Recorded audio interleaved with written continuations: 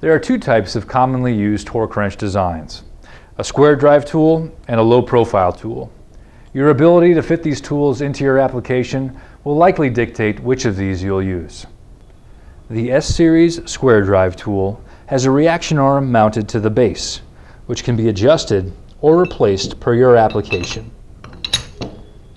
The socket is mounted to the drive here.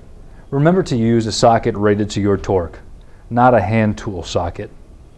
And finally, the direction of the wrench for loosening and tightening can be adjusted by pressing this button and changing positions.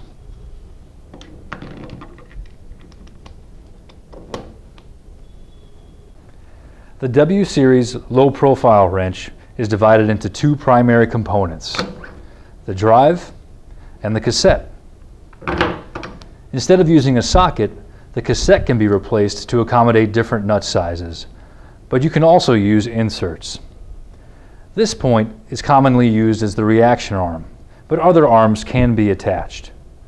And to change the direction of the wrench for tightening and loosening, simply flip over the wrench and note the arrow for the direction of rotation. Setting up a hydraulic torque wrench can be done in 4 simple steps. Inspect the equipment, connect the components, set the torque value, and test for proper function. As with any tool, you should inspect a hydraulic tool before use. The most common issues can be avoided when you check the pump, electrical, or pneumatic components for damage. Confirm that your hose is rated to 10,000 psi, and check for signs of abrasion or cracks, and check the couplings on the hose, pump, and wrench for dirt and debris.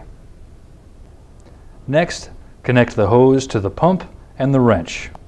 Note that the couplers are polarized to prevent connecting to the wrong ports.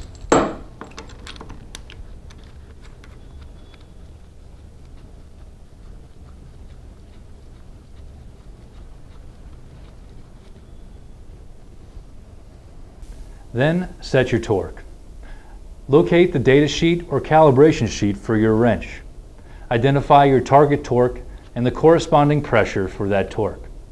For instance, on a 4,000 foot-pound tool, you'll generate about 4,000 foot-pounds at near 10,000 psi.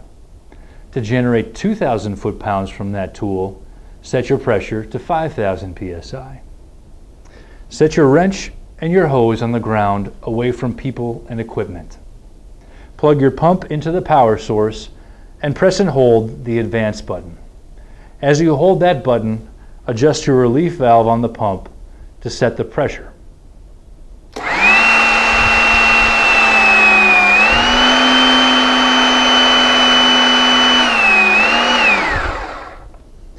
Now that the correct pressure is reading out from the gauge, press and hold the advance button several times to ensure proper function of the wrench.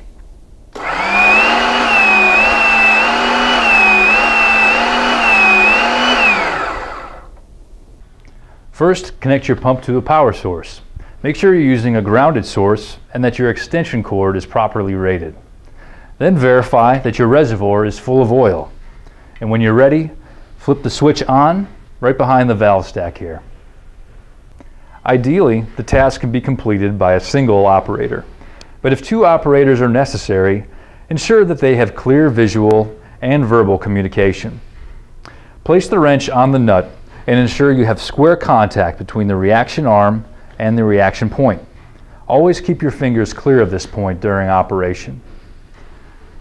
The pump control pendant has 2 buttons.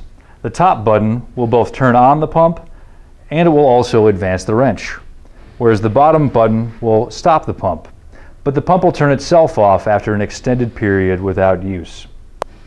When the desired torque is applied to the wrench will slow and the target pressure will read out on your pump's gauge.